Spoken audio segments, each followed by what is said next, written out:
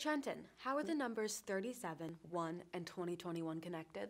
I don't know. Oscar's eating 37 number ones from In-N-Out in 2021 so far? I hope not.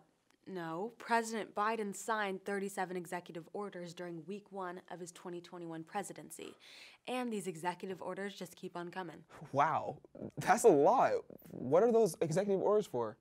Well, many of the president's executive orders are reversing the Trump administration's most controversial and unpopular policies, including reversing the transgender military ban, the Muslim ban, and revoking the Keystone Pipeline permit. President Biden also signed executive orders rejoining the Paris Climate Accord and the World Health Organization. So you're saying with the signing of a pen, Biden could just make new laws? Like, about anything? Kind of, although I'm not entirely sure. So let's head to Oscar to learn more about executive orders in this week's edition of NexGen Politics.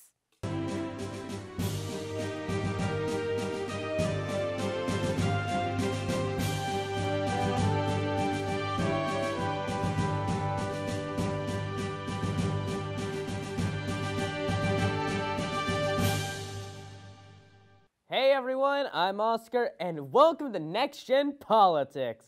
Trenton and Giovanna, you came to the right place. Today, I'm going to give you a free civics lesson. I can't wait for this civics lesson. Me too. I love civics. So, what exactly is an executive order, you ask? Well, according to the American Bar Association, an executive order is a signed, written, and published directive from the President of the United States that manages operations of the federal government. Essentially, these executive orders interpret laws and tell the government how to work. While executive orders are not laws, they are enforced as such and don't need congressional approval. Presidents sign executive orders because getting a law passed is no easy feat. You remember that Schoolhouse Rock song, I'm Just a Bill?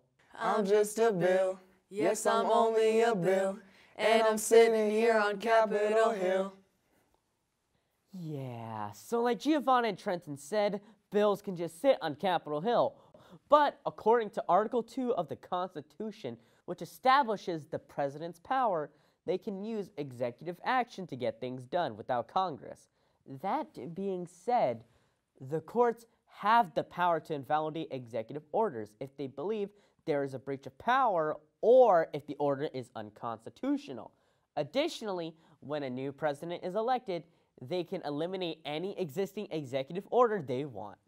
Talk about power. So what kinds of executive orders do presidents issue? Well, sometimes they're used in times of emergencies when quick decisions must be made or as a way to create, expand, or take away the power of federal agencies. But now, let's take a look at 3 of the most important executive orders ever. First up, we have the Emancipation Proclamation.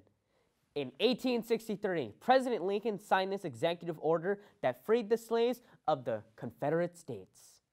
Next up, in 1933, President Franklin Delano Roosevelt signed the New Deal, which was crucial for relief, recovery, and reform following the Great Depression.